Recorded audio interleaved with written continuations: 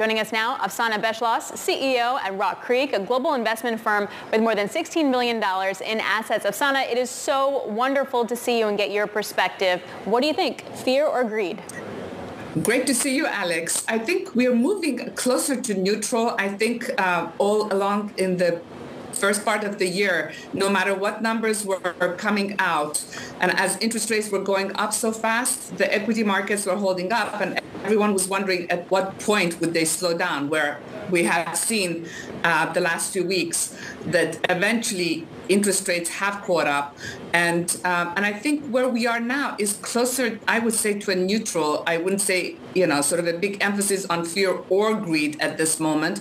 But what is really interesting, Alex, is the emphasis for investors has suddenly moved from equity markets to bond markets. Everyone is getting a new tutorial on bond markets.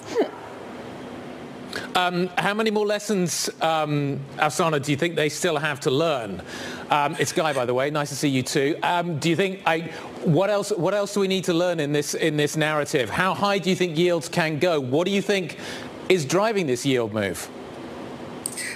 Great to see you, Guy. Also, I think what is going on, obviously, is huge amounts of debt that has been issued by governments, by corporations, by everybody is there. And we also know that a lot more debt will have to continue to come out into the markets.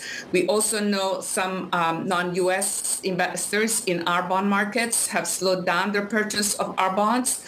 At the same time, we are the news, the political news, whether it is Speaker McCarthy's news last night or other news coming up potentially with government shutdown next month, are not really helping markets. So they are creating what I would call more of uncertainty for investors.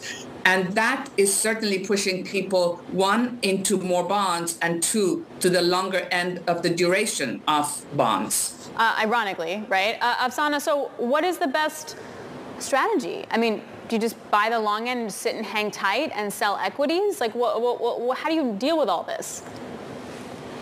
I think lesson one for investors always has been to be diversified because, again, there are so many things that could happen between now and then. We could get inflation numbers getting much more moderate, and this long-term impact that we've been expecting happening sooner over the next few months. If the Fed does not increase rates, which it probably won't in November, and possibly not in December, a lot of what we fed into the market was the change in the expectation that Fed would only have maybe one or two or three reductions in rates next year versus 4 or 5, which had been the original expectation. Those expectations can change very fast, and then you want to be diversified. Afsaneh, a lot of people have diversified into real assets. They've diversified into utilities, and people have looked to the climate change story and tried to figure out whether or not they're going to get a decent yield, off that story. How do you invest in things like utilities and climate transformation technology at a time when you're being offered 5% in a money market account, triple C's are offering you circa 14%. You're getting some really good yields, you could argue, in some places like that. Why would I want to put money into climate change? So the reason you want to put money into climate change is really what we're seeing every day in our day lives, right? Whether it's a flood or a fire or all the things that are going on are pushing people to look at alternatives for their energy sources. Obviously slower than what we expected. However, the big push of the infrastructure money that is coming in from the government as well as the IRA is actually starting to be felt, and probably much more money will be pushed into the markets next year.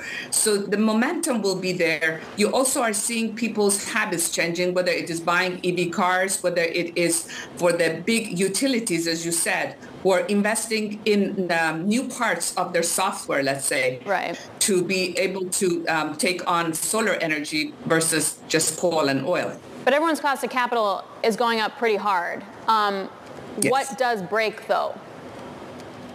By the way, cost of capital going up affects oil and gas also. Oil and gas industry have to make huge capital investments in order to maintain existing production plus new production coming on stream. So it's not a question of one needing investment and you only look at sort of investments needed on the renewable side. We certainly would need investments also on the traditional side. And I think the question is on the renewable energy side, there might be a lot more opportunities of smaller capital investments, allowing people to diversify their sources of energy much faster than the huge amounts you need for the very large oil and gas projects.